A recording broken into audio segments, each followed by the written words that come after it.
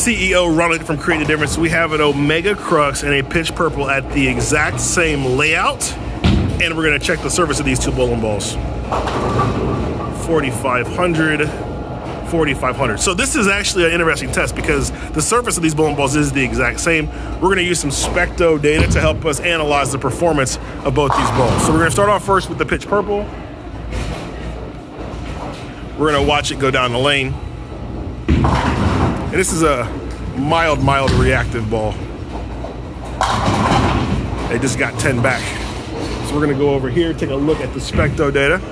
It's gonna be able to show us kind of how the ball rolled down the lane, as well as the hook. So we got 21 boards of hook there, and we'll take that information, and now we will switch gears and we will throw the Omega Crux. So one of the things, obviously, that's kind of neat is that surface is obviously one of the most important variables when it comes to bowling.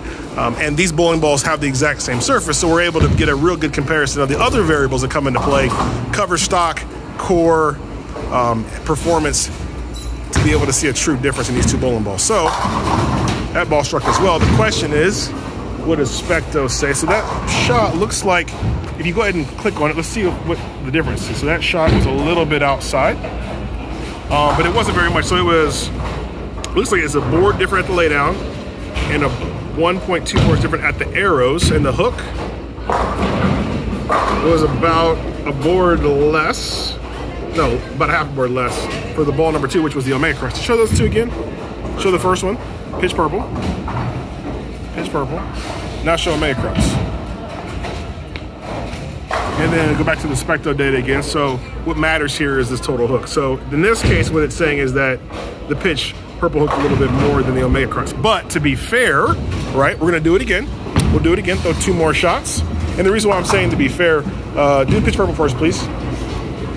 To be fair, the reason why I say this is because it's always a function of what you're bowling on, right? So what we're bowling on currently is the Beijing pattern, which is a tough pattern.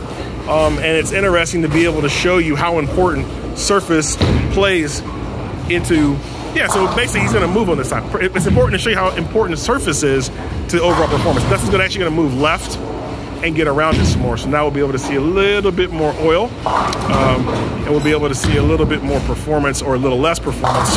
We'll be able to let the bowling balls kind of show us that. So he moved in there.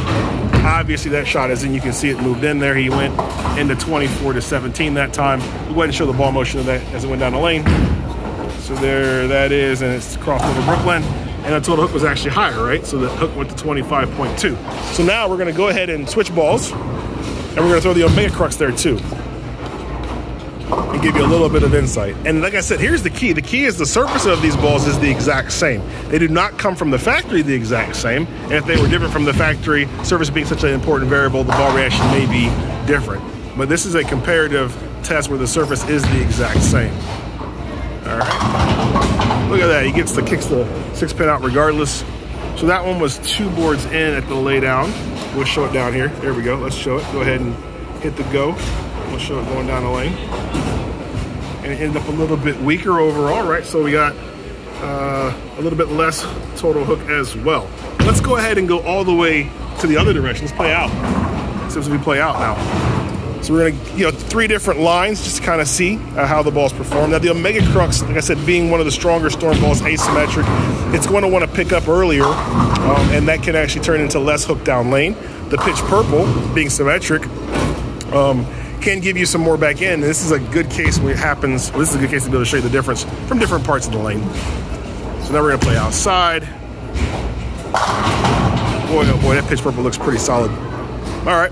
So we're gonna go back over here and let's see. Oh, yep, definitely way further outside. Set that ball down at 10 and got it to 6. And the total hook on that was 22.9 boards. So about the same as it was before.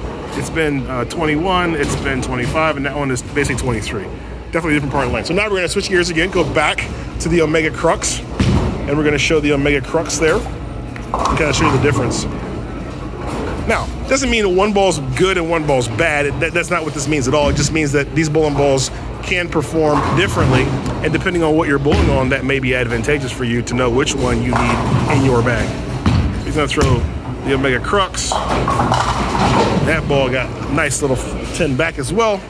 Oh, those shots were really close. So 10.3, and they were basically right on top of each other. Go ahead and show that one going down the lane. Yeah. Omega Crux. Omega Crux. And then the pitch purple from outside. And the total hook on that was 22.6 versus 22.9, so effectively the exact same. As a matter of fact, the pitch purple had slightly more hook, but pretty much the exact same. So now you have some more information, right? Depending on what part of the lane you're playing, you can obviously change your total amount of hook. Depending on what type of player you are, may impact what type of bowling ball you prefer in your arsenal. Whether it's a high-end ball like an asymmetric Omega Crux, or whether maybe it's a symmetric ball like a lower-end, reactive, mild urethane ball like a pitch purple. If you have more questions or need more information, make sure you check us out at ctdbowling.com. Ronald Hickman, CEO from Creating a Difference. Have a great day.